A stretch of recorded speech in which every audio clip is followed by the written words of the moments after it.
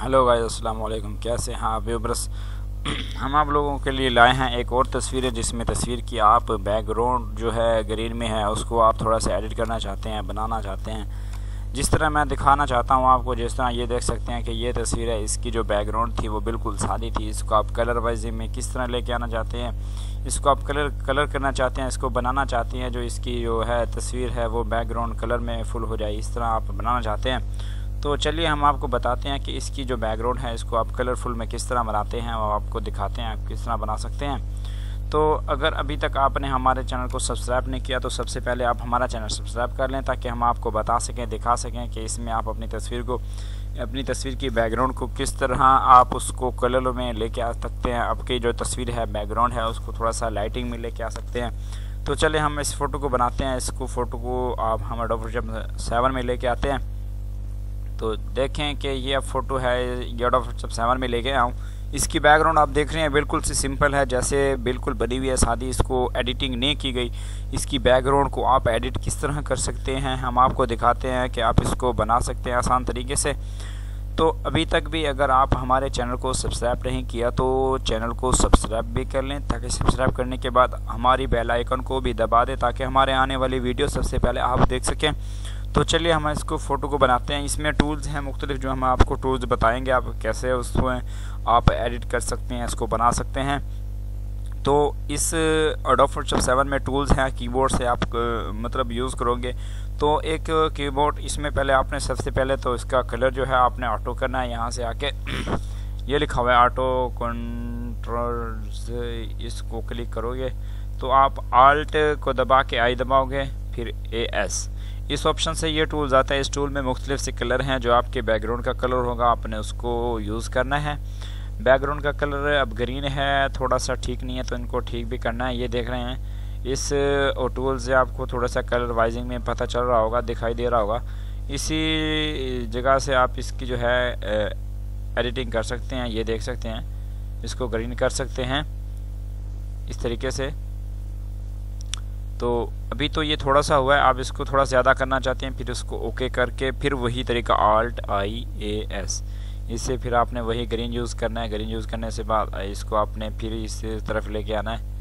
ये देख रहे हैं आपका ग्रीन जो बैकग्राउंड है वो थोड़ा सा बिल्कुल लाइटिंग में आ रहा है। इसको आप खुद आसान तरीके से, ये है बिल्कुल मुश्किल नहीं है, AS ALT I दबा के फिर AS दबाना है। ये एक टूल्स है, ये इस एक टूल्स की वजह से ये देख सकते हैं कि तस्वीर में मैंने ज़्यादा मेहनत भी नहीं की है, बिल्कुल सा आसान तरीका है। मैंने एक तस्वीर को खुद एडिट किया है, 5 मिनट का काम नहीं है। ये देख रहे हैं, इसको जितना आपको ग्रीन करना चाहते हैं, अगर आप कहीं तस्वीर बनाई है बैकग्राउंड ज़्यादा ग्रीन नहीं है, थोड़ा सा है, या वो क्या कहते हैं कि धूप लगने की वजह से ख़राब हो गया है, उसी की वजह से आप उसको खुद बना सकते हैं। बिल्कुल सा आसान तरीका है। इसमें ये टूल्स इसी एक टूल से आपका काम हो जाएगा कि आपकी तस्वीर एडिट हो जाएगी, बन जाएगी। अब देख रहे हैं पहले वाली तस्वीर को भी आपने देखा था कि ये भी देख रहे हैं, मैं आपको वो भी दिखाता हूँ।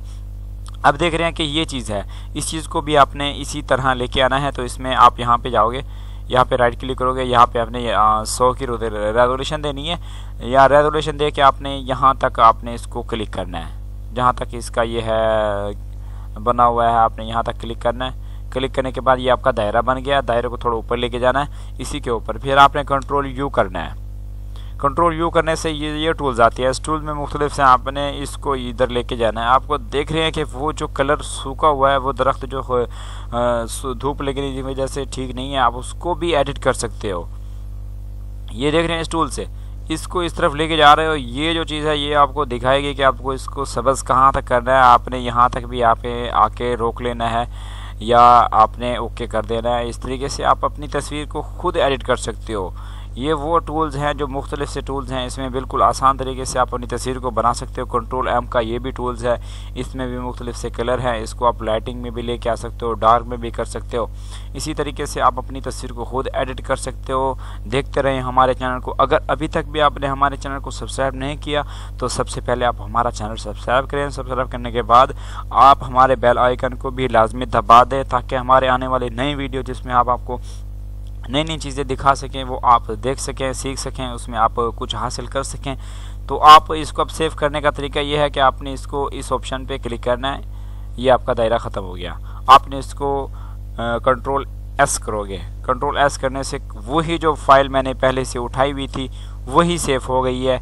वो सेव कहाँ हुई है? जहाँ पे पहले पड़ी थी। ये देख रहे हैं, पहले तो ऐसे नहीं थी पर अब बन गई है, एडिट हो गई है। इसकी जो पहले वाली तस्वीर थी वो भी आपने वीडियो में देखी होगी, देख भी सकते हैं कि वीडियो में शुरू में कि इसकी बैकग्राउंड कैसे है जब बनाएगी, बनाने के बाद ये कैसे हुई है। हमारा लोकल काम नहीं है, हम ठीक करते हैं, ओरिजिनल काम करते हैं। देख रहे हैं आप। तो अब ये तस्वीर सेव हो गई है। देखते रहें हमारे चैनल को, चलते रहें आगे आगे। अगर आपने अभी भी अगर हमारे चैनल को सब्सक्राइब नहीं किया तो कर लें प्लीज़। तो अब आगे हम इस एडोब फोटोशॉप में आपको सिखाएंगे कि लोगो किस तरह करते हैं तैयार, लोगो कैसे बनाते हैं, तस्वीरी एडिटिंग कैसे करते हैं, बैकग्राउंड चेंज कैसे करते हैं, कोरल ड्रा में लोगो कैसे बनाते हैं। ये सब चीज़ें हम आपको आगे आगे बताएंगे, ताकि आप हमारे चैनल को सब्सक्राइब करोगे तो अगर वो बेल आइकन को भी दबाओगे तो सबसे पहले वीडियो आप देख सकेंगे। अल्लाह हाफिज़।